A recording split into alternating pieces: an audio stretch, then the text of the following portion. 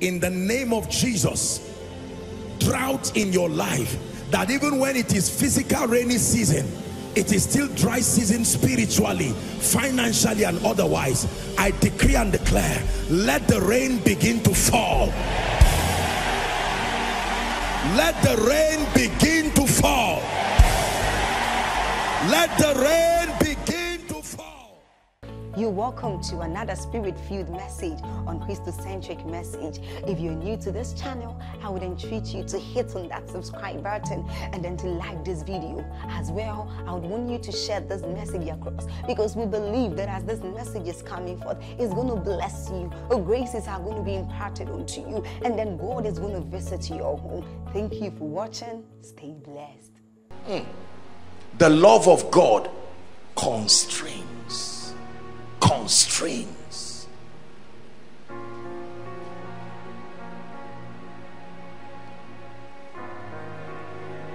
There are actions that are restricted because of commitment. You have options. You can sleep. You have options. You can travel. You have options. You can go for vacation.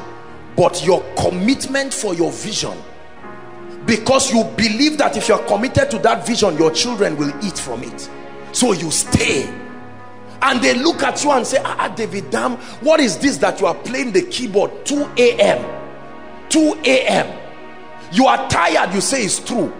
It's obvious your eyes are teary, but something else has obsessed you more than the discomfort you are having. Commitment. There are many believers who are not committed to anything. There are many young people who are not committed to anything and anyone. We run away from commitment. I'm a member of Koinonia, but I don't want to join any workforce. That's how I am. Do you know why? Because the restriction that commitment brings is what we are afraid of. Restriction. Is God blessing us? Number 3, let's hurry up. The third dimension to love.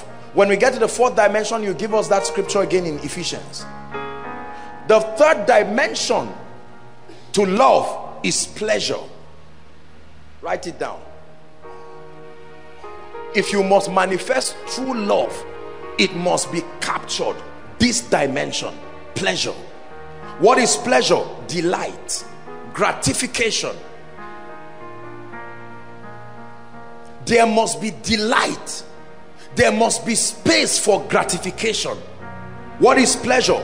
The satisfaction derived from what is to one's liking. It cannot be a war of pain and regrets and fighting and pursuit indefinitely. No.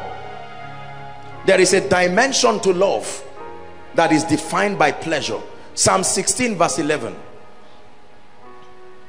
Let me tell you something that is very interesting about love personified. Here's what the Bible says. 16 verse 11, Psalms. Are we there? It says, thou wilt show me the path of life. Ready? In your presence is what? Fullness of joy. And then he didn't say in the hand of a 24 elder. At your right hand are what? For how long? If your definition of love is all about pain and fight, and there is no capture of the dimension of pleasure, then you are not defining love based on God's terms. Is God speaking to us? Yes. Whether it is a love relationship, whether it is a business relationship, I should come and see you working on a difficult project with a smile on your face, and I should say, but I'm aware this thing is hard. You mean you have to count these things one by one, and there are 5,000 of them, and you say, even me, I don't know why this thing gives me joy. My brother, continue. That's a sign that there is love there. There are many things we do and we are angry and frowning at it. Relationships, career, even walk with God. Brothers and sisters, do we not rejoice after we love God? We celebrate miracles here in his presence. He makes sure that the dimension of delight is featured in our serving him. Is delight and pleasure featured in your idea of relationship? There are husbands and wives, there are people in relationships where there is completely no joy and laughter and delight at all. There may be passion, there may be commitment, but there's no delight.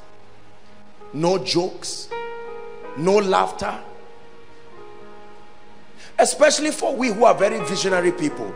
It's a side effect that comes with being visionary. Sometimes we can strangle every iota of pleasure from our lives. I have found myself many times being unfair even to myself in this regard, because of the enormous responsibilities that I have over my life and over people. I'm always thinking, but the Bible says even God laughs from his throne. Are we together? The Bible says laughter doeth good like medicine.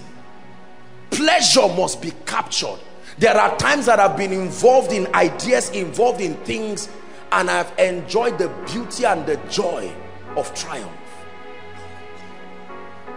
Your business should make you laugh one day. Your pursuit of the anointing should make you laugh one day. If you continue being angry indefinitely, it can be a voice that this thing is not for you. There must be a time of laughter. Your relationship must give you laughter one day. No, sir. From January last year till January this year, you have been meeting with the lady or the guy, no laughter, no feeling of relaxation and happiness. What sort of I'm trying to be very careful so I don't dabble directly into relationship issues. Are you deriving satisfaction from your pursuit? Now let me tell you something.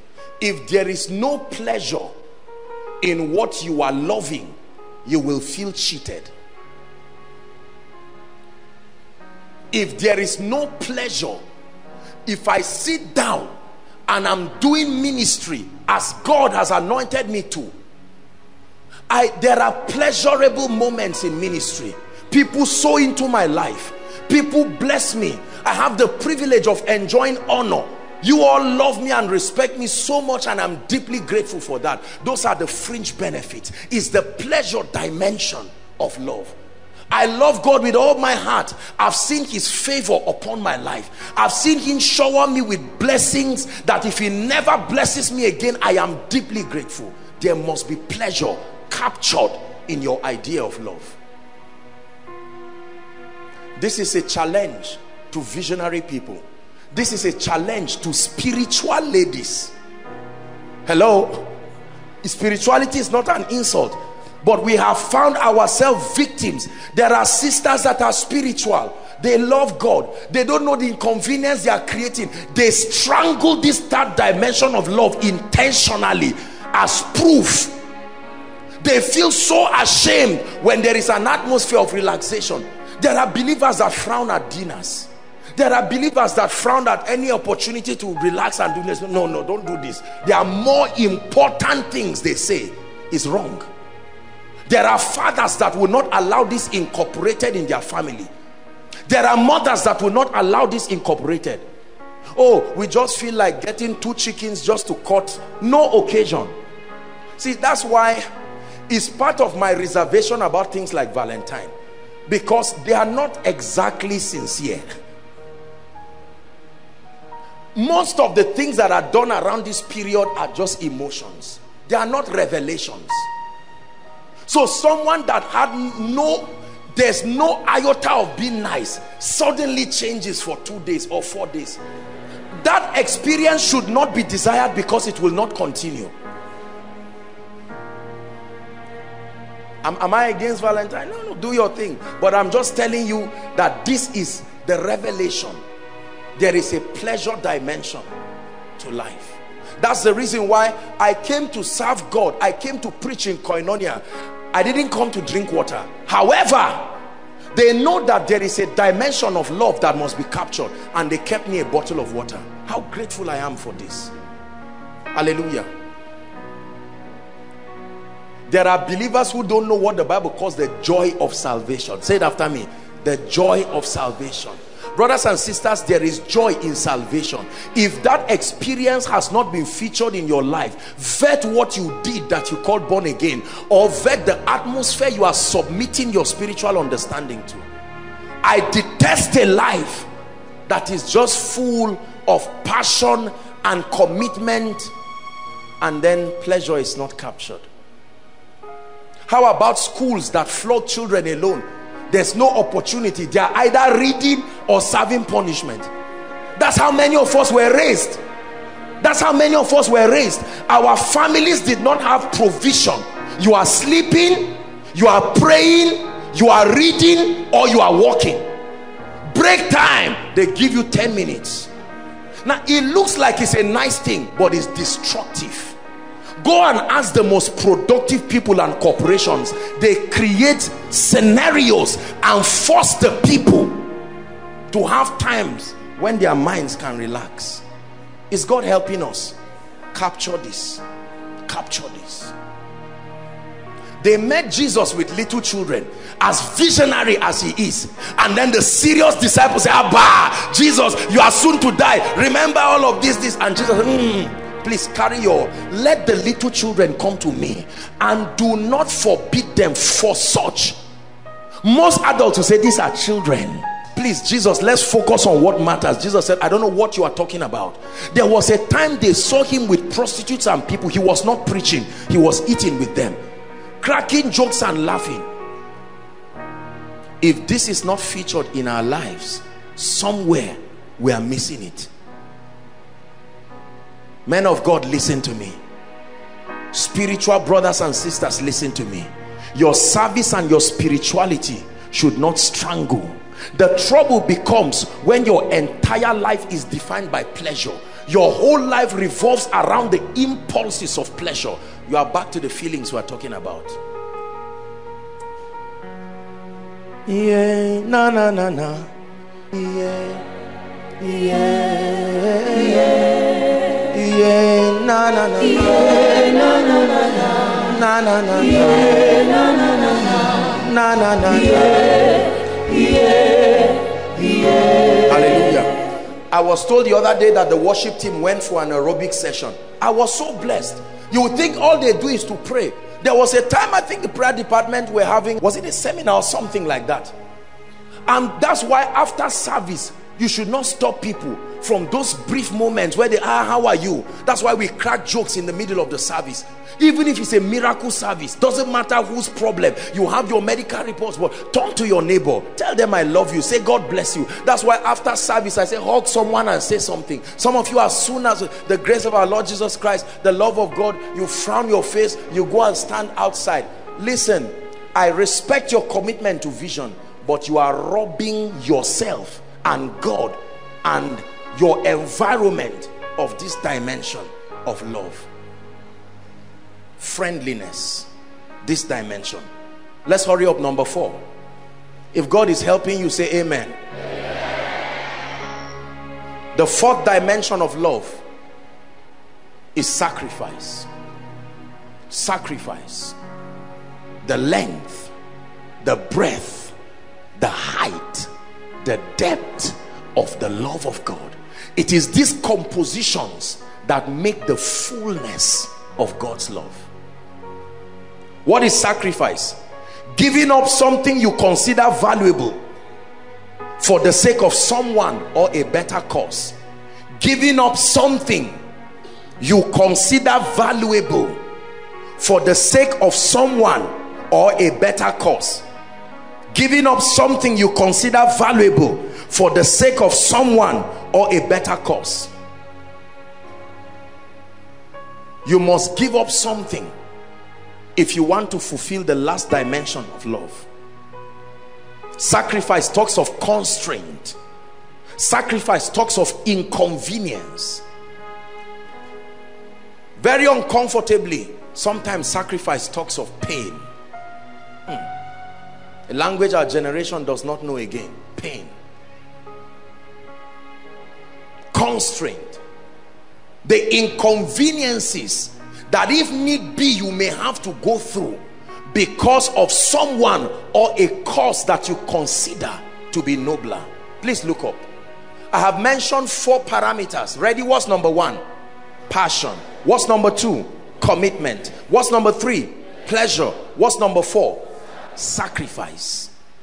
Sacrifice. Is sacrifice featured in your idea of love? Love for your vision, love for your assignment. Brothers and sisters, we are all happy right now enjoying what God is doing here.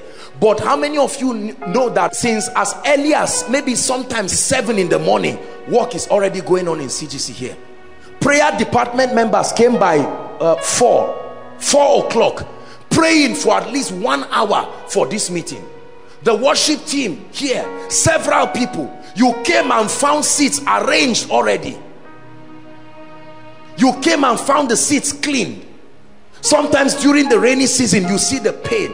As soon as you share the grace, you are going to hug one another and go back. Every week, I leave this place past 12 the next day, past 12, because I have to spend an extra 1 or 2 hours standing. The moment I come for koinonia, I sit down only for a few minutes. Once I get up standing, it is until I leave. While you are sitting, I'm standing. Sometimes during the workers retreat, I am standing from at about 9, sometimes till evening or night. And afterwards, I may still have to counsel people and go back. Show me your sacrifice as a proof of love.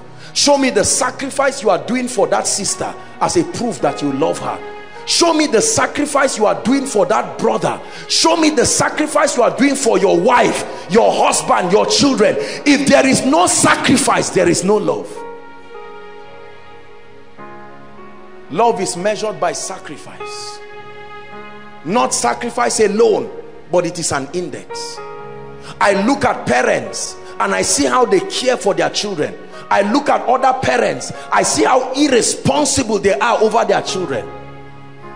Oh, we need school fees, or we need something. Sorry, I need to do something. And they say, I love you. No, sir. Lord, I love you. And then you want to give offering. You came with 2,000. You remove 100 naira and return it back. You remove 50 naira and return it back. Then you remove the old 20 naira and God is watching, saying, is that what you call love? Sacrifice? These people are standing, every single one of them. I'm here preaching, you are here enjoying. And male and female, they are standing. If we stand during koinonia vigils, they are standing. When they get tired, they go back to rest a bit. Some of the people come, sacrifice. Believers don't understand the language of sacrifice. Every little inconvenience, there's no AC, there's no this, there's no this. Sacrifice. The sacrifice of waking up in the night, whether it's convenient or not, to pray. The sacrifice to pursue and study. The sacrifice to delay gratification with your finances. God gave you one small 1 or 2 million. Instead of blowing it to live a fake life, you say, let me pay the price and sacrifice this so that my children will eat what I did not eat. Sacrifice. How many selfish parents, I'm sorry to say it with all due respect, they saw the future of the children, they saw their present, they would have paid a price. Some of us would have been happy now, but they chose their belly at the expense of a generation. They had the opportunity to have bought the land in 1964, 1974, just buying the land without developing it. Instead of going for one polo club competition, they would have used that money to buy the land. That single land would have been over 100 million today.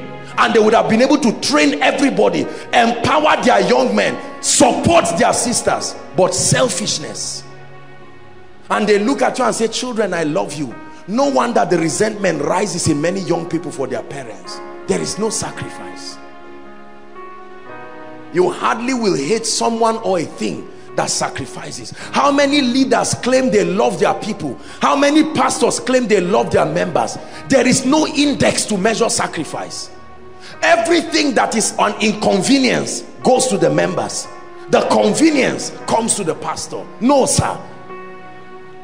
A true shepherd lays down, does not walk on his sheep, lays down.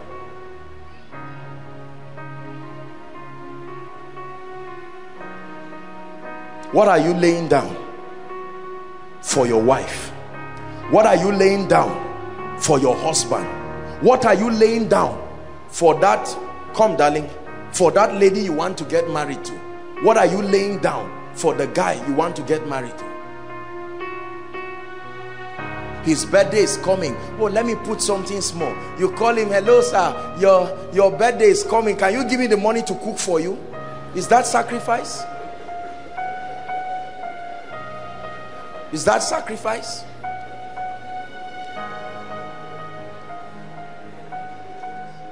Is that sacrifice?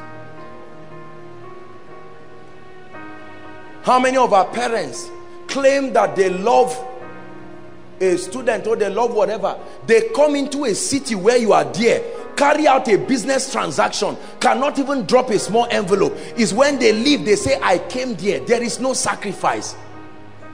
Sacrifice is not about convenience. So do not expect it to be convenient. There are times, both for God and men, it will inconvenience you. Ask any married man. There are times you are in a straight betwixt between your child's school fees and another equally important thing, but you may have to lay it down. Bless God for some of our mothers that will not buy one wrapper for 5 years so that their children will eat. Now that's love to me. Bless God for some of our fathers who would rather park the car and not take 400,000 to buy a new gearbox. He says that 400,000 can sponsor my children. Let me send them to school. Not so that they will feed me back when they are graduates. That's investment. That's not love.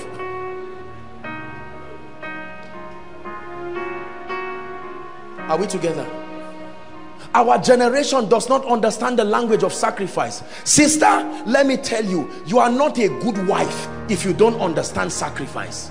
Unfortunately, you know I love our sisters, but there is a deception that is looming across the horizon where many ladies believe everything about relationship is all about their pleasure and enjoyment. Anything that has to do with a little sacrifice, they frown and revolt and rebel. No. How about brothers who think because you are a celebrity figure, because you are this, you are a graduate, you are working in an oil and gas company, and all these things are happening, you want the lady to worship you forever because you are this? Somebody is lying to somebody somewhere. Sacrifice. Sacrifice. How many businessmen cannot make sacrifice for their future? How many young men? I look at some, not necessarily here, I look around and I see young people that I know don't have anything much. I see what they are wearing. I watch their shoes. Even a millionaire is not wearing that kind of shoe. And I ask them, what do you have in saving? Nothing. And that person wants to marry, and that person is looking at a lady he loves or a guy that he loves. How many ladies carry their future and use it to make themselves beautiful today? No sacrifice. People are poor not just because the devil is powerful. This sacrifice is what we lack in our generation. Hallelujah. You are considering a relationship, or you are considering marriage, or you are married, please don't go into it. It's not a sin. Be ready for sacrifice first. There are men who will come back with salary and ask their wives, my wife, can you give this person 20,000, whereas you have your own 1 million? Let's tell ourselves the truth. And it starts from relationship. Sacrifice. These 4 dimensions are the dimensions that spell love. Give us Ephesians chapter 3 again. Ephesians chapter 3. Let's hurry up.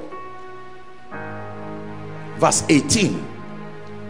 That you will be able to comprehend with all the saints, and that includes the family of Koinonia, what is the passion and the commitment and the pleasure and the sacrifice dimensions that are involved. The Bible calls these dimensions the fullness of the love of God. I want you to look at this carefully. Which dimension? So when you say, brother, I love you, or sister, I love you, or destiny, I love you, or Jesus, I love you, my question again is, which one of them? All of them? Jesus, I have pleasure towards you and the things you can give me. He says, wonderful. How about sacrifice for me? How about commitment for me? No, I don't have those ones.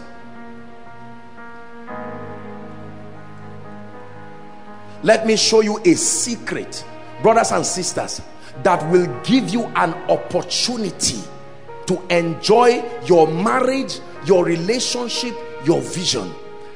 Whether you are born again or not, if you subscribe to these 4 templates on anything, you will succeed in it. It's true. Some of the best, I've studied some of the top business entrepreneurs around the world. They subscribe to this template. They may not acknowledge Jesus.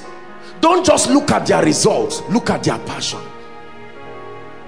look at their commitment, look at the pleasure they derive from what they are doing, no matter how cumbersome.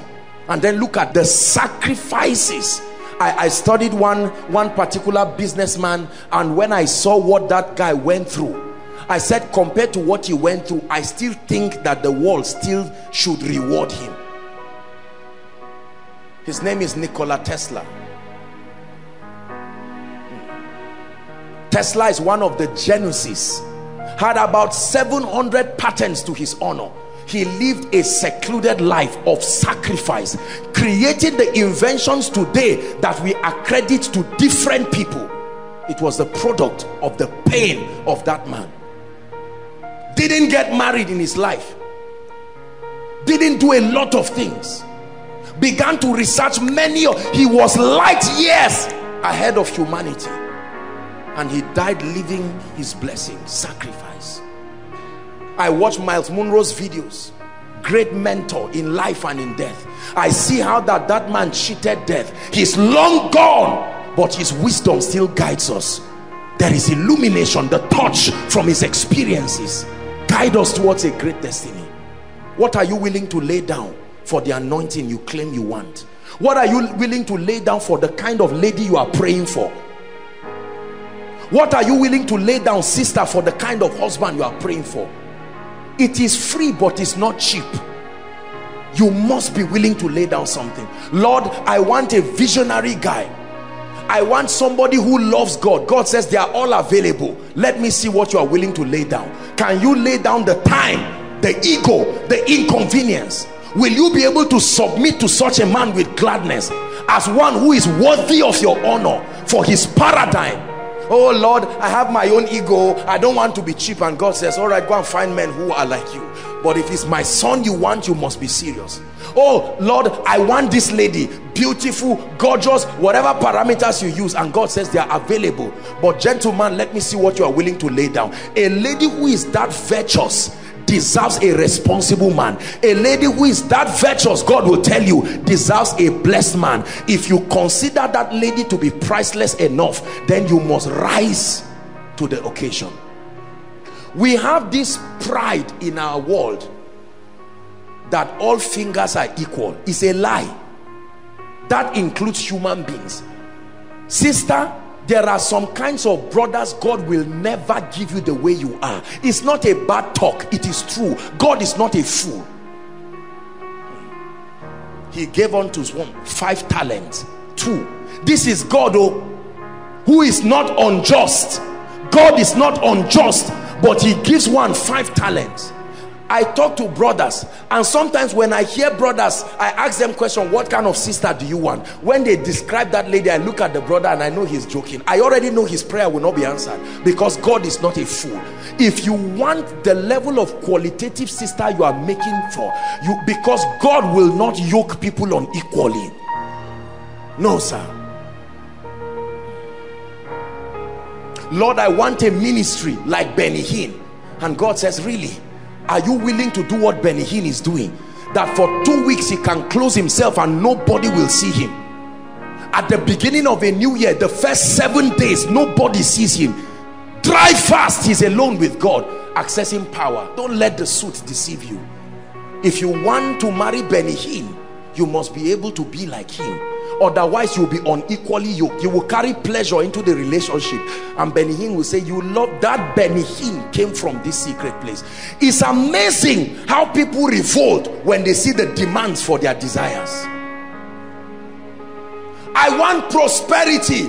Oh God, I want to be blessed. I'm a millionaire in Jesus' name. And God says, no problem. Millionaires from me must be able to say yes sir to every instruction I give. Agreed? Yes. Give the only 1 million in your account. I said, God, I don't understand. He said, you had me. You want me to bless you. You want me to talk to someone else who is like you to send 10 million to your account. Prove to me you are worthy to be my treasurer by answering me every time I speak to you.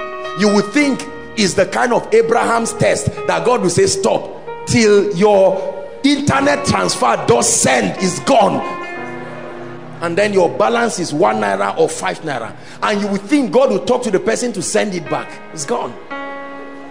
And brothers and sisters, 2 months after that giving, you feel like dying, and you say, Lord, but I'm not lazy. It took me 3 years to save this 1 million, and the heavens become silent. You think God is not watching, he's looking. One day, this God, one day you are sitting somewhere that is not your business, and someone will come and say there is a contract somewhere. Do you have a company? Yes, I have, but we are not. What do you do? I sell clothes. Leave clothes. Shall they come? And he gives you something, and all of a sudden millions enter your account, and people say it's not fair. Say, go and ask him what is not fair about it. Don't be angry when you see God lifting people. Find out what they are doing. The blood that drips from their altar is what attracts the attention of heaven. When you see a man of God, sometimes you people just hear me talk, oh, the power of God is this, and people are shouting. It's not magical. My brother, find out what my secret place is. Don't claim. I say it is grace, but we are not stupid. There is a sacrifice on that altar. You see, you just think you get up and touch somebody because the Bible says bless. No, there is a sacrifice. We honor Jesus among other reasons because he hung on that cross. Brothers and sisters, I hope you know there was no covering around him. It's just films that put it because children will be watching too. That 33-year-old man was hung naked on the cross. His only covering was blood. He would have stopped it, but he said, this is the price for that throne, so don't you dare insult that throne. That's why every demon must answer when you invoke the power in that throne. You don't know what he went through.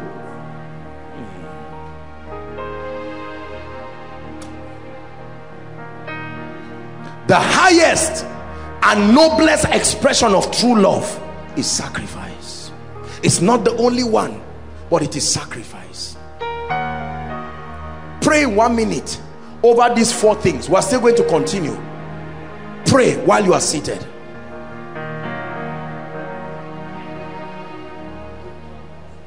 Please pray.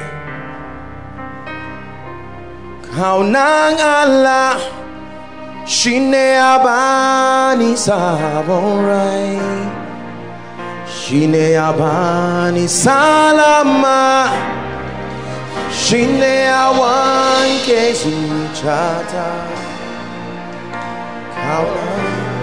Kaunar Allah, Shine abani saborai, Shine abani salama.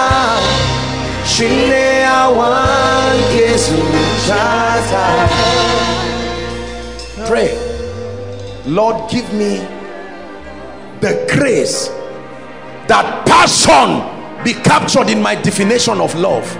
Let me be passionate about something. Let me be passionate about my wife. Let me be passionate about my husband. Let's be sincere and tell ourselves the truth. Are you passionate about the business? Are you passionate about God? Are you committed to the sister? Are you committed to the brother? Or you just want to marry? You want to exit bachelorhood, you want to exit spinsterhood, and you are so selfish that you are not looking to see that you are actually capturing these dimensions. How about pleasure? Pleasure. Your life must produce pleasure to your spouse. Your life must produce pleasure to your parents, to your leaders, to your office, to your company. You can't just be taking. Your life must produce pleasure to God. Yes, all men are not perfect, but your life must produce pleasure to God.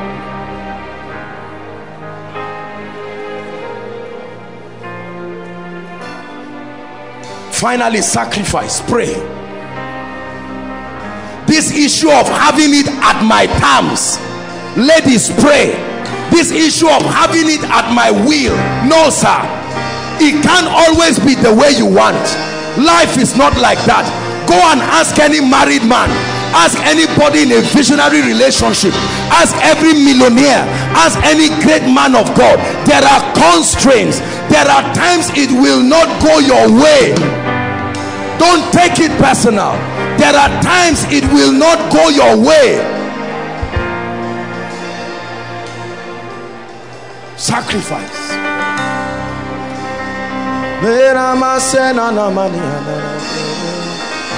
Sacrifice. Hallelujah. Sit down. What then is love?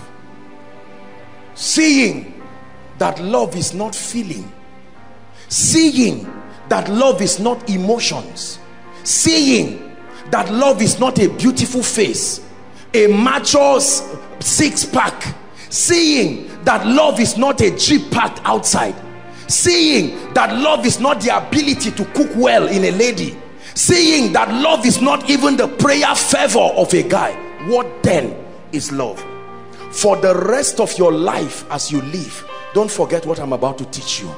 If you master this as taught by the inventor of love himself, higher than any relationship expert, higher than any consultant psychologist, this is God's perspective of love.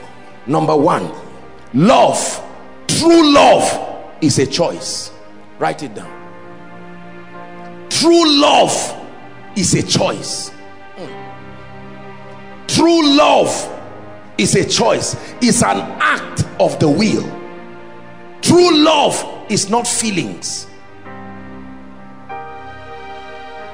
When you believe you are in love, then it is a choice. Listen, come Tosin. The next time you say, Tosin, I love you, what you have said is, Tosin, I choose you. By the act of my will, I have chosen. Whether or not I think you are the best, whether or not I think you are the brightest, whether or not I think you are the finest chef, whether or not I think you are the most beautiful lady, the most handsome guy, the most visionary, the most born again, whether or not this business is the one that makes me become a millionaire fastest, whether or not this ministry is the most anointed, when I say I love you, I'm saying I choose you. It's a choice. Any manifestation of love, especially in the context of relationship and marriage, that usurps the will of man, is witchcraft. No matter what vision you see about what lady, no matter what dream you have about what brother, no matter what counselors tell you, in the final analysis your will must be involved, otherwise it is not true love. Write it down. Love, true love, is a choice. A choice to be and live with someone in the context of marriage. When you say you love someone, it is a decision you have made to be, a decision to live with that someone, not a decision to live with the person. Look up. If the person is perfect, not a decision to live with someone if things are good or bad. When you say, Jesus, I love you, Now you know what you are saying. Jesus, I choose you. I have gone online and googled all the gods on the earth, and I've seen names that I was never told, but I checked everything and I came to you, Jesus.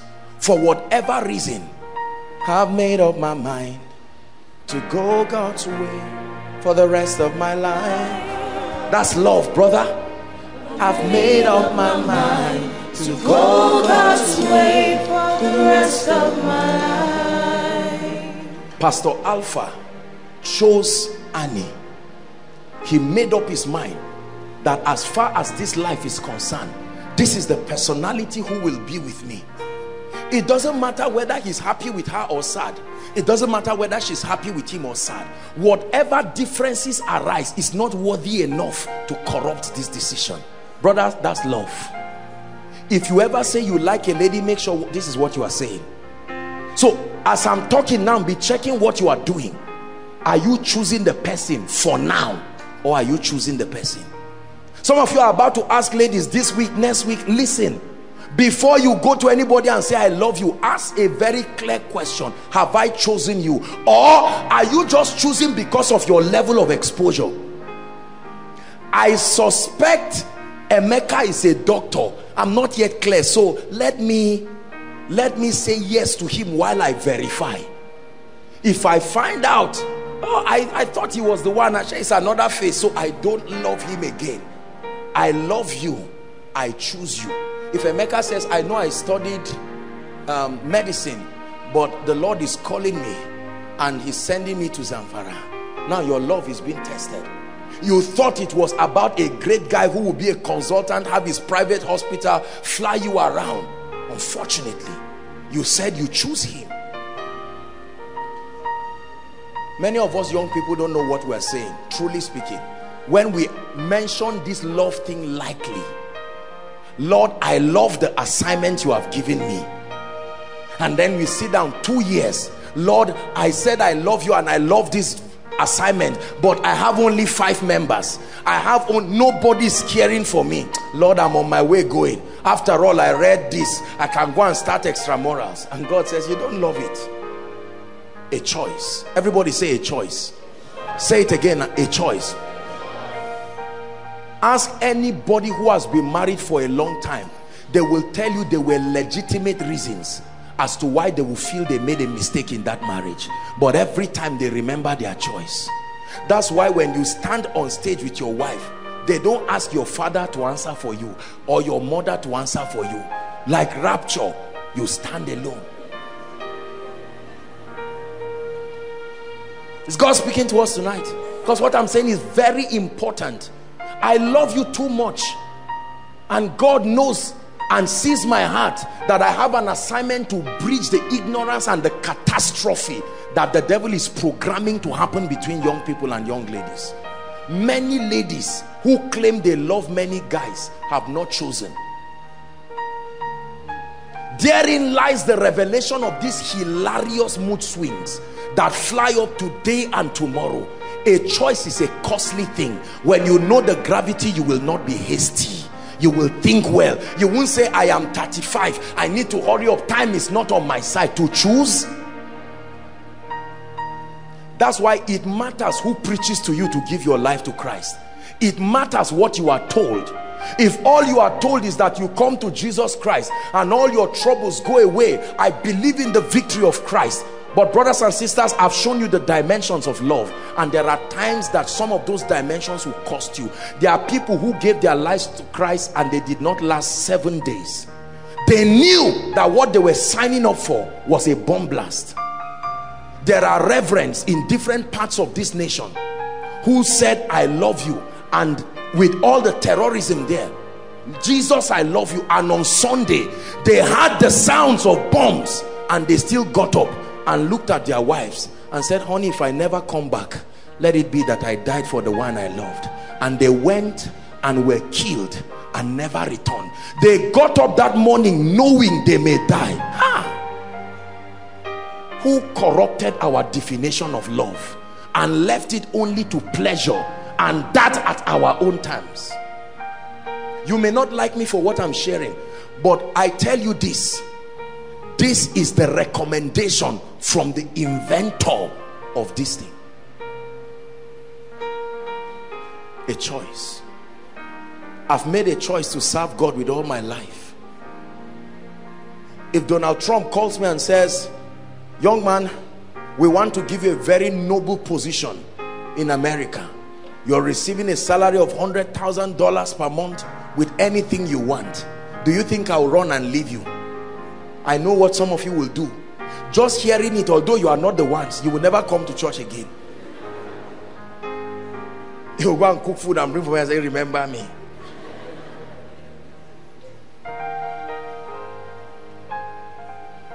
Though man forsake me, still I will follow. No turning back, no turning back. Though man forsake me, still I will follow. No turning back, no turning Listen, back. This work of the ministry you see me do, it's not because I don't have options. Brothers and sisters, this man standing before you is a businessman. I think I'm quite smart. There are many other things I would have chosen to do with my life. Are we together? Yes. But it's a choice that I will stand and communicate the life and the power of Jesus. I never came into ministry for honorarium.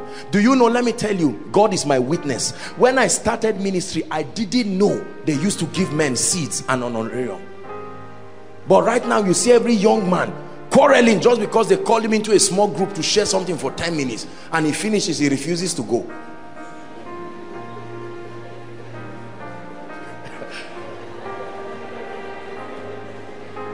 You call him, come and play keyboard in the house of God.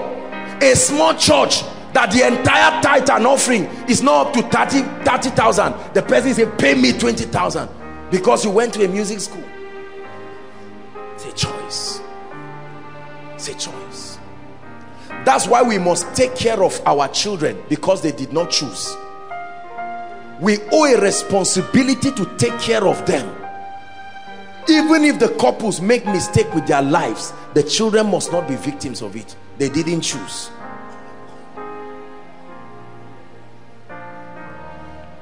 Any relationship built by force and whose power to choose is taken away is an ungodly relationship. At every point of your relationship, the power to choose must remain. Listen, that's why those who abuse women are going to hellfire if they don't repent. Those who beat, and when a man beats and slaps his wife, forcing her to make a decision. When a woman beats and slaps her husband, forcing him to make a decision. When a woman manipulates her husband against his will, like Jezebel, into doing what was not willingly decided, that's not love, it's witchcraft. Every relationship and every marriage must leave the willingness of the personalities involved. Sadly, this extends right now in the days that we live even to extended families, where parents and in-laws attempt to choke their hands and manipulate the state of marriages. If you must marry my daughter, or now that you are married to my daughter, you must live in London, or you must live in this, no matter what God is telling you, these things are wrong. Love is a choice, and everything around it must remain a choice. Now let me tell you this. This is how God helps people, especially when it comes to making decisions. You can go to God and God will tell you, son, I gave you the will to choose whatever woman you want, and you say, Lord, I take that will back by myself to you, because I am not sure of my decision. I know how vulnerable I am, so justified before heaven that you gave me the power to choose. I have returned it back to you as a token of my trust. And God says, now that's it. You have proven to me that if I choose a wife for you, it is not against your will, because you trust me. That's the only condition where you will see the dream and trust it, and the vision and trust it. Not just that you get up and see anything and stand up and blame God.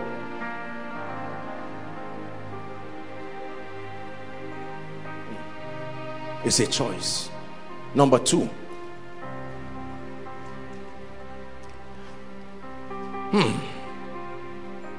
true love is understanding the value, the worth, and the significance of a person.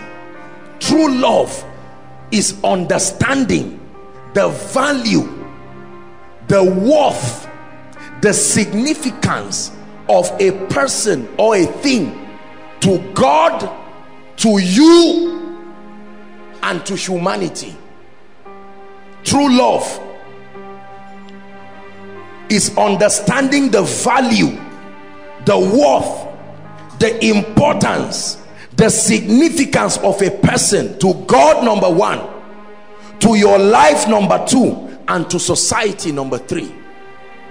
The second definition of love is understanding value. When you pay $50,000 to buy a car, you park that car in a special garage because of what it cost you to obtain it. Now watch this. Come. Are you ready to marry this woman and take her as your lovely wedded wife? You said yes. They asked her, what of you? Yes, two of you. And then just because she was not able to give you a child, listen carefully, first month of marriage, no child, second month of marriage, no child, or whatever it is, all of a sudden you begin to make derogatory statements. Two men cannot live in the same house. So what you are saying is, I do not see your worth, I do not see your value, I do not see your significance to God, to me, and to society. True love is understanding the value of things. So when you are doing that business, you love that business only if you understand the significance of that business to kingdom advancement, the significance of that business to your finances, the significance to the development of your society. If not, don't say I love it. Why do I wake up in the night and study and prepare for every message and labor through the hours? Is because I love God. Is because I love you. I understand what this information will do to your life, will do to the kingdom, will do to your children and your children's children. Never say you love any lady whose significance to your life you have not perceived. Let me tell you this. Look at me, everybody. If you have any measure of success before a lady or a man enters your life, be careful, because the more successful you are, chances are that you will hardly see the significance of a man or a woman in your life. There are successful women who are collecting 300,000 as single ladies, 400,000 as single ladies. They are traveling to embassies, they have snapped with presidents. There is every likelihood that they will be bad wives. You know why? Because based on their experiences, almost everything a man should represent has been represented in their success. So when they say they want to marry a man, they find out that when the man comes and says, my food, say, your what? Are you crazy? I stay in a hotel with 13 towels and servants come and give me this, and you are saying I should pound yam for you? You are reducing me, they say, to a village girl. The best recommendation for such a beautiful sister is remain single and support the kingdom. Yes, you will be more useful to God. It's true. That's why Paul didn't marry. If Paul married, only God knows the version of pain that the church would have received. The wife would have seen her husband less than 10 times in his entire lifetime.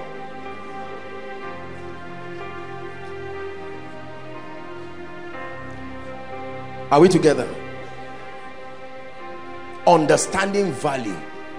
I watch relationships and I see how the ladies devalue the men because maybe they didn't read certain things, or they have not become certain things yet, and you see the communication of devaluation to the men. That's not love. Love is that I perceive your significance in my life. Why do I love God? Or do I really love God? Yes, I have seen the value of God in my life. For without me ye can do nothing. So when I say, Lord, I love you and I seek you, I'm not doing God a favor by coming to church.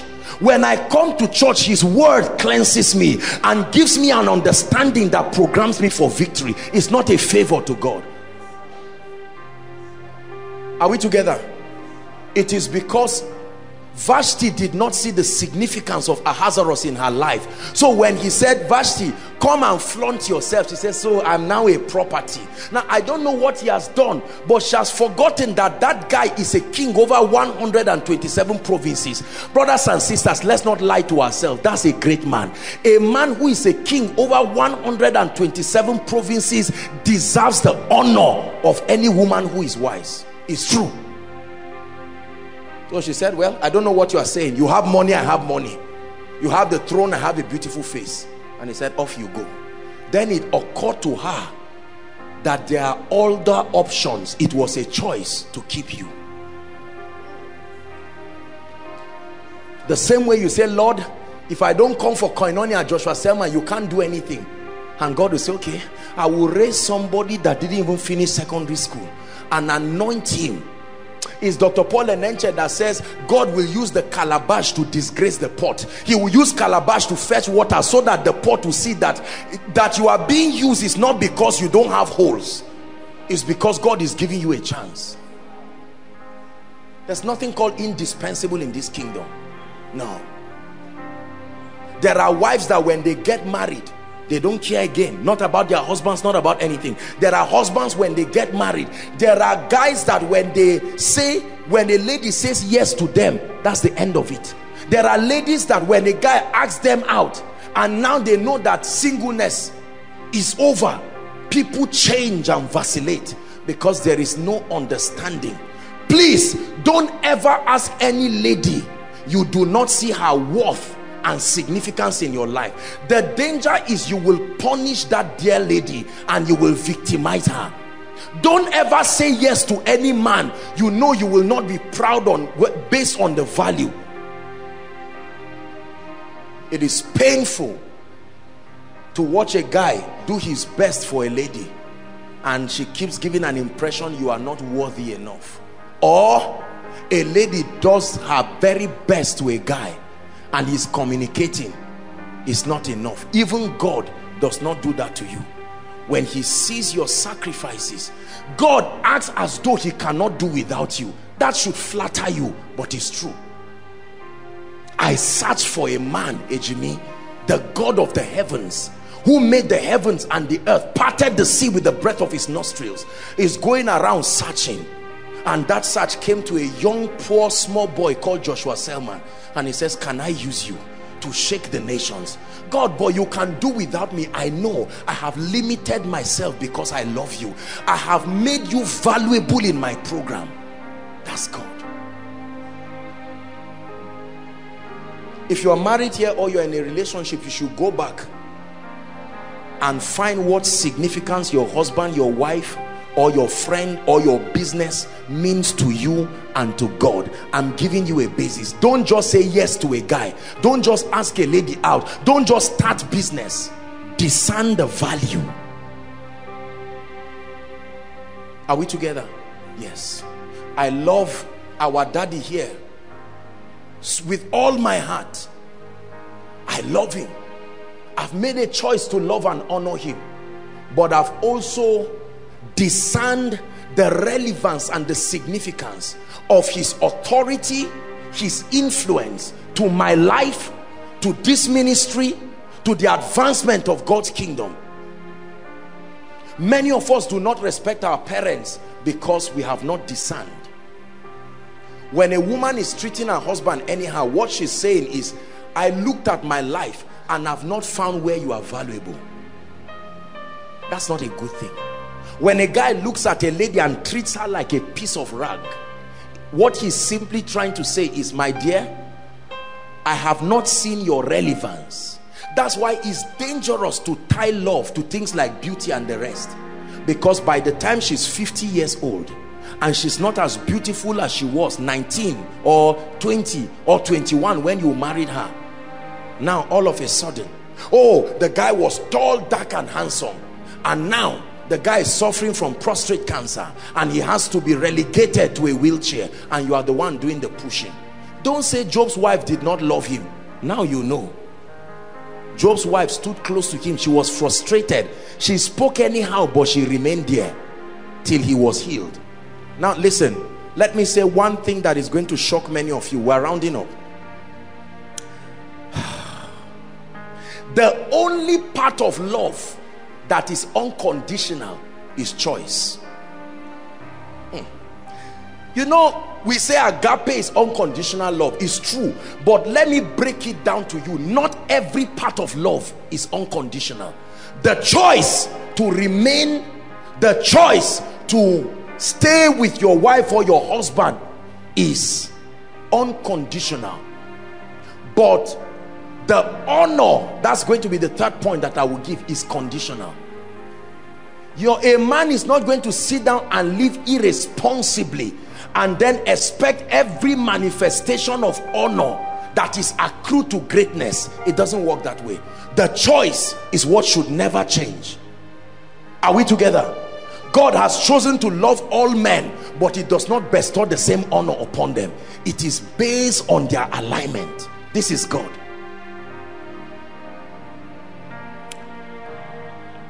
Let's finish the second point. I love you means I understand the extent of your usefulness and significance to my life and destiny. That's what it means. That means there is no shame of being vulnerable. Ejimi loves his daughter. She's there taking water and enjoying herself, and he's there well dressed. She may pour water on his shirt, doesn't matter. He understands the significance of this dear lady. There are people looking for children, and God has blessed him, and he's not ashamed to be vulnerable. There are mothers here who were just a few years ago young ladies, but right now they have to run to go and breastfeed their children, and they are not embarrassed because they understand the value of the gift of a child. Please don't get into any relationship where there is no absolute revelation of the value of the person you are bringing in your life. Abuse is a product of lack of discerning value, whether to a woman or to a man. A man that beats his wife is not just an ungodly man. He's a man who does not love her. Do you know why? Because he has not discerned her value. If I told you this watch was, for instance, 300,000, right? I have placed value on it and say I'm wearing on my hands an object that is 300,000 worth of gold, and then if I remove it and give you, will you forget it on a chair? Please talk to me. You will protect it. Your protection is a revelation of the value and what it can do to you, that you can remove this watch and run to Kano black market and make over 360,000 from this watch. And so if I give you, you say thank you. If Sam tears a piece of paper from his book and gives you, you may forget it on the ground. That's exactly the revelation you give in the way you treat your children. So when a man has 5 children and does not take care of them, what he's saying is, I don't think any of you will be useful in this life, so there is no point being committed to your future.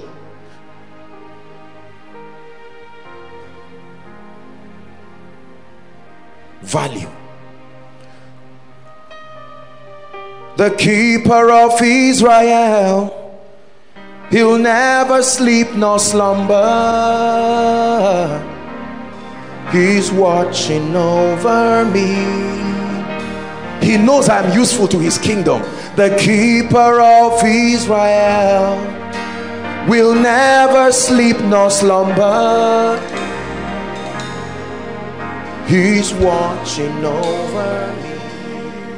There is a law in this ministry. Anybody who is sick, we make sure that within 24 hours, latest 48, that report would have reached me. and the heads of department alongside other executives try to meet the person. In partnership with the welfare department, if need be, we send them to the hospital, and as much as we can, foot the bill. We love them, but the truth is we have seen the significance of a precious worker to the continuity of this assignment. I will not be too arrogant to say without you God will still move. I know he can still move, but since he has chosen you, then I must respect it.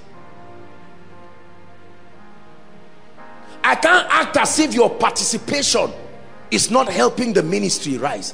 I can't act as if without you. Sometimes we do that thing. We must be careful. Do not be embarrassed to communicate value. There are people in my life who are useful. I let them know.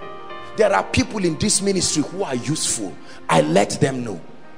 Have you communicated value to those who mean a lot to you? Both your destiny helpers and your enemies are in the same category in your mind. There is nobody that is worth your understanding their value and their usefulness. Number 3, we have to round up. True value is honor. True love, I meant to say, is honor. It's first a choice, then it is understanding the worth and the usefulness of a person or a thing to you. And then true love is honor. What is honor?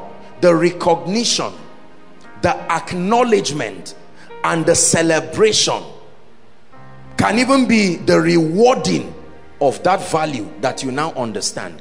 It's not enough to know that a wife is valuable to you. No matter how much you love God, without a woman you will not be able to have another child, another life. So when a woman comes into your life, just because you put a ring in her hand does not mean you treat her like a piece of rag. She is the mother of your children. She is the reason why you are called Abba, Father. Wife, don't treat your husband, or you are in a relationship, treat the other party. No.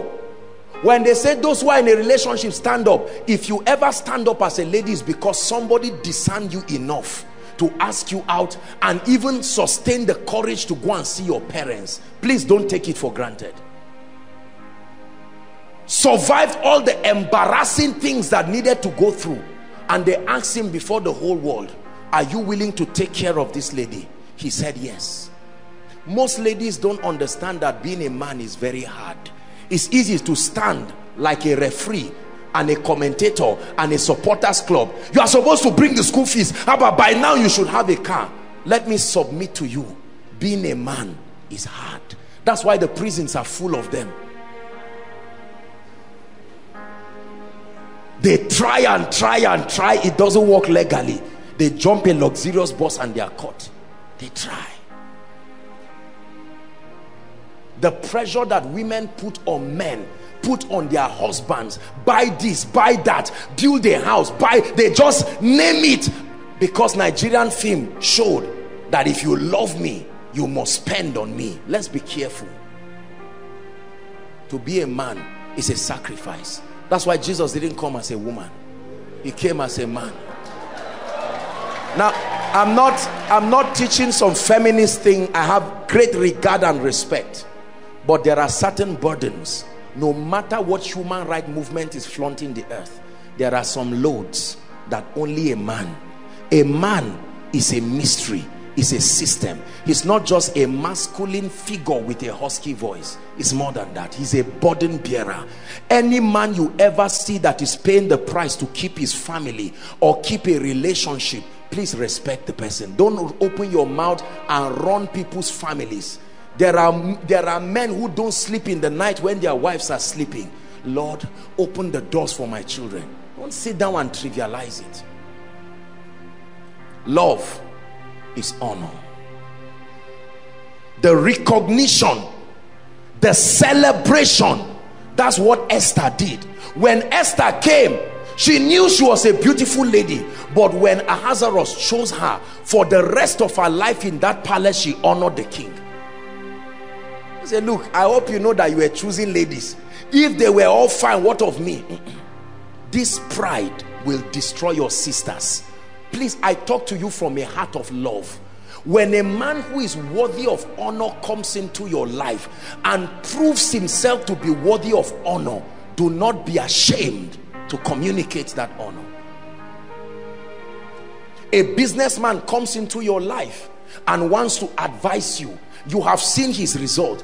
Don't act like we are colleagues. Humble yourself and communicate the honor. That's why we don't come before God and do big manism when it's time to worship him. We can kneel down and roll on the floor and say, Lord, it is you that gave me life. Who gave you life? Where your mother is there? I know. And God says, you did this to me. Let the blessings come down.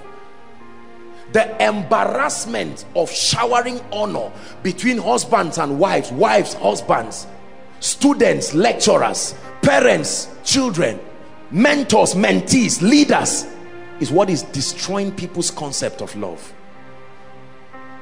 I love you means I am willing to intentionally recognize, acknowledge, celebrate, and reward your uniqueness and your usefulness in my life. So if I say, Pastor Toby, I love you, or promise I love you, what I'm trying to say is I have come to terms with the fact that if you live my life, I can't lie that I will not feel it. That's honor. And I'm willing to express it.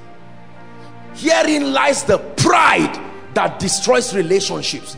The pride that destroys marriage. Where husbands claim they can do without their wives, where wives claim they can do without their husband, when a company worker claims he can do without his CEO, where mentees claim they can live without a mentor, where a member claims he knows everything the pastor is saying. Honor the willingness.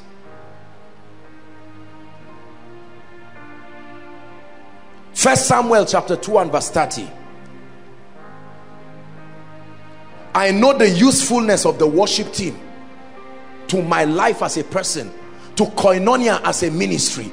I know the usefulness of the prayer department to my life. I know the usefulness of all of the people that represent this ministry. I know the usefulness of the media department to my efficiency in preaching. I know the usefulness of all the people seated outside. That's why we honor you by providing buses after service. It costs us a lot, but for as long as God grants grace, we will continue doing it. It's honor. You honor me and you respect me very much, and I appreciate, because you have seen not just the significance of God in your life, you have come to discern my usefulness, and you are not ashamed to express it. That's why you send the text messages of honor. That's why you sow the seeds. I wait to see you after service, as tired as I am, whether I've eaten or not, because I honor you. God gave me the anointing because you are there. If you are not there, the anointing will not come to me. Much more than prayer and fasting, the anointing is only in my life because there is someone to receive, so I can pay the price to receive it. True honor is mutual. I'm rounding up. True honor is mutual. Write it down. Especially in the context of marriage and relationships. True one-sided honor is selfishness, and it is devilish. The woman cannot be the one communicating honor indefinitely. No, a wise man must reciprocate back honor. I honor the Lord. He honors me with his presence. He honors me with results. I can speak and say there's someone in overflow 3, and a long distance from where I am, the angel of the Lord's presence will honor that word spoken by a small man. Elijah honored the Lord honored his word. True honor is mutual. Many relationships suffer, many marriages suffer, many business relationships suffer, many friendships suffer, because there is a one-sided communication of honor. So come, darling. The husband sees the value of the woman, showers all kinds of love like Christ, his church. Make sure that she's looking beautiful. Make sure that she's happy. Make sure that the children are well taken care of. And then the woman takes him for granted. After all, it's your right. I didn't ask you out. You are the one who chased me, they say. Dangerous. There must be a reciprocation. The same way a woman is almost worshiping her husband, like Sarah calling Abraham Lord, going out of her way, doing things she never would have done to communicate honor. And there comes the arrogant and pompous man beating his chest. Many of our loved ones, that's how they humiliated our village mothers. Some of our mothers who came from the village and met a little father who had the privilege to go to school, and he spent his life humiliating our mothers because he felt, after all, you were a village girl somewhere. I took you and cleaned you, and for that you will keep worshiping me for the rest of your life. No, sir. Honor is mutual. Lord, I love you. Son, I back you. Lord, I worship you. Son, I honor you. My wife, thank you for being beautiful and looking wonderful for me. My husband, thank you for being responsible to make me like this. Honor. Are we together? Oh, my son, thank you for paying the price. You took first position. You made me a proud father. Daddy, thank you so much. I have watched them drive children for school fees, but you paid my school fees a session beforehand. I acknowledge you. There will hardly be any fight when there is a determination from both parties to consistently. Don't say I know it in my heart. Even God knows it. My brother, men look at the outward appearance. Don't say I know it in my heart. I love you means I am willing to celebrate your usefulness, not just your uniqueness. I am willing. Are you willing to celebrate the uniqueness of that lady you love that you are about to ask during Valentine? Are you willing to celebrate the usefulness of that brother that God gave you? You are seeing ladies trusting God for brothers. You are seeing brothers trusting God for ladies. You were not even praying and God brought a correct brother to you. You are about to lose that brother because of lack of discernment and lack of honor. God brought a nice lady to you. You are seeing ladies giving men heart attack all around town, and God gave you a nice lady with a meek and a quiet spirit, and you are about taking it for granted. A lady you can count 100,000 and give, and she says, my husband, thank you, but I know that you have a greater need. 10,000 will do the family. Take 90,000 and do something with it as a proof of trust. Not that she pockets and keeps it and say, this wicked man. You have a lady that is that vulnerable to you and can mumu herself for you, and you are not going to behave yourself and honor that woman like you would a trophy. There is problem in our society. We must learn. We are going to pray tonight. I know that our time has gone, but this is what love is. It is a choice. A choice. Love is a perception of the value of God, of men, of laws, to the usefulness of your life. And love is the celebration of that usefulness. Don't take anything for granted in your life. Don't take anything for granted in your life. You can take this finger for granted until the day there is a wheat load there, and you find out that the pain from this finger will force your leg, as healthy as it is, from walking. That's the day you will know that this finger plays a role. Men who are 7 feet tall died because the small heart stopped working. You small heart, you call it. A great man can run to India because two tiny substances called eyes stopped working. His hands didn't stop working, but just because the eyes were not working, it can paralyze the man. Could it be that what you are ignoring in your life may be the epicenter of your relevance, and you ignore it? Anything you dishonor is authorized to live your life. A husband may not live your life, a wife may not live your life, the person you are going out with may not live your life, but something about them will leave you. It's true.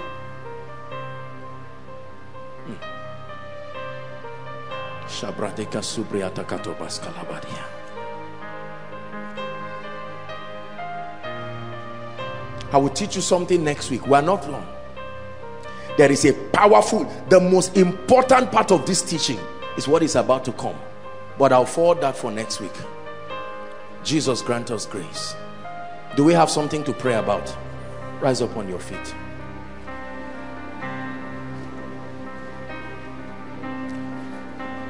Tonight is a sober night, I know. It's been a challenging time for different people. But I want you to remember everything I've said. Love is not feelings. Love is not emotions. It's more than that. Love is not the tingly feeling towards a person or a thing. No. There are dimensions to love. There is passion. There is commitment. There is pleasure. There is sacrifice. And then I define love for you as defined by God himself, that number one, true love is a choice. Number two, true love is a perception of the value, the usefulness, a comprehension of the need. Don't marry until you understand the usefulness of marriage to your life, to God's agenda. Don't have children until you understand the usefulness of children to your life. Don't bring a wife, don't bring a husband until you discern their usefulness. And then honor, the outspoken, unashamed recognition, rewarding, celebrating of that usefulness in your life. Lift your voice and thank the Lord for the spirit of wisdom tonight.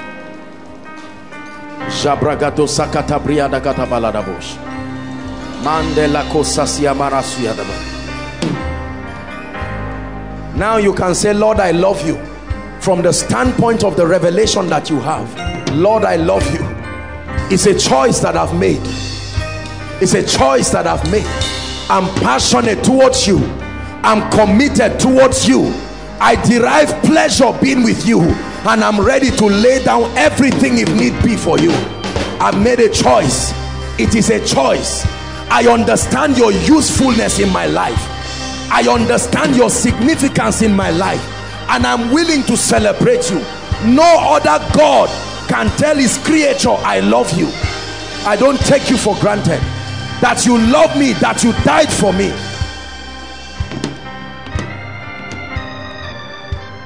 Hallelujah. Just one prayer tonight. Lord, break down my pride, and in the place of that space, create room for this revelation. Let it enter me. Go ahead and pray. Take away every pride from my life. Some of you, what I'm saying is hard on you, but it is the word of the Lord. It is the spirit of wisdom to your life.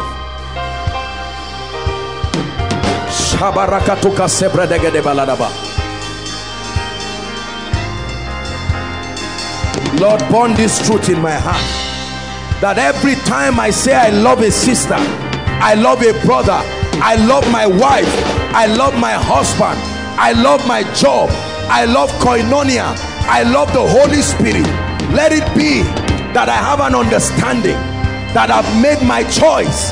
I discern the usefulness, and I'm ready to celebrate. I'm ready to reward. I'm ready to appreciate. Hallelujah. Listen, please everyone stand.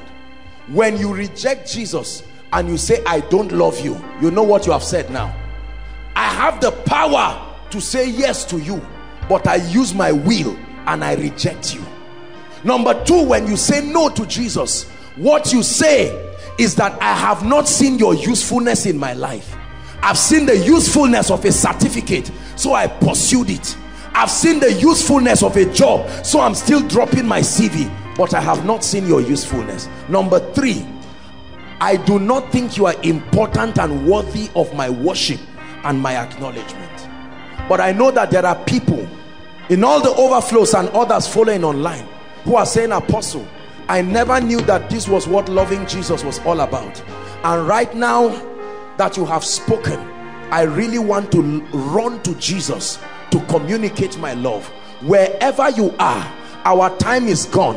Whether you are inside overflow 3, you will walk to your projector stand, but overflow 1 and 2, wherever you are, I want you to run and say, Apostle, I want to love Jesus. I want to love Jesus genuinely. Where are they? Where are they? Where are those who are not ashamed? Nobody is closing his eyes. Make your way to the front, inside or outside. Remember, it's a choice. No one can force you. You can sit on your seat, or you can get up and say, Apostle, I'm coming to Jesus. It's a choice. I have an option to say no. I've told other things, lesser things, yes, but I say yes to Jesus. Keep coming, we're out of time. Keep coming. I say yes to Jesus, in pain and in pleasure. I say yes to Jesus. I'm willing to be passionate. I'm willing to be committed. I'm willing to derive pleasure from my experience with him, and I'm willing to sacrifice all for him. I've made a choice. It is Jesus only and Jesus ever. I've made a choice. I see your usefulness in my life. I've made a choice. I will live my life to honor you and bring glory, like Esther did Ahasuerus. Keep coming. Let's appreciate them as they come.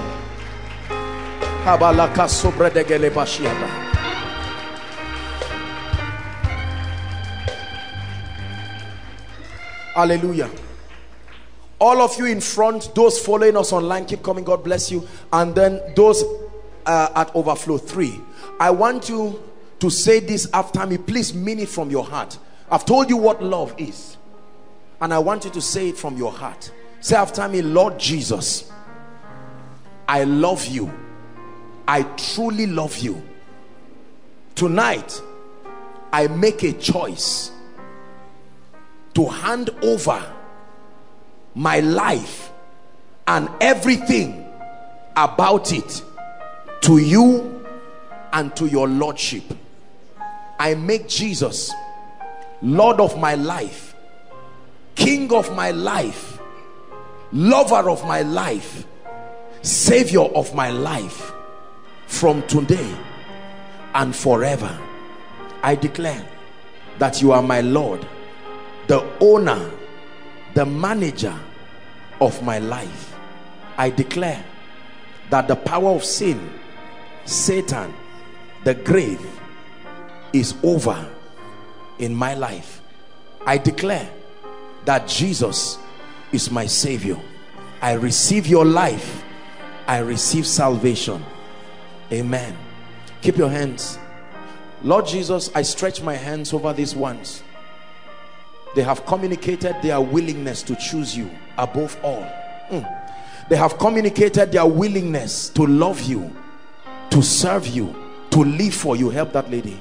In the name of Jesus. Satan, you saw their decisions. You heard what they said.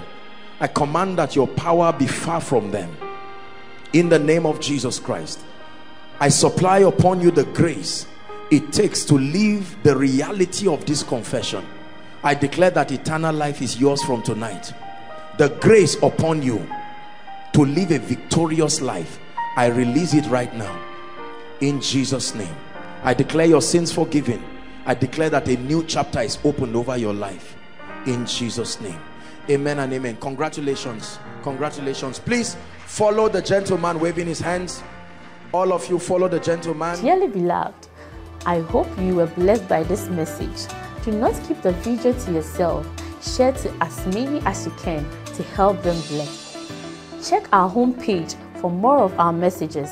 Subscribe to the channel, comment on it, like it. See you on our next video. Bye. Pray, pray, pray for your destiny.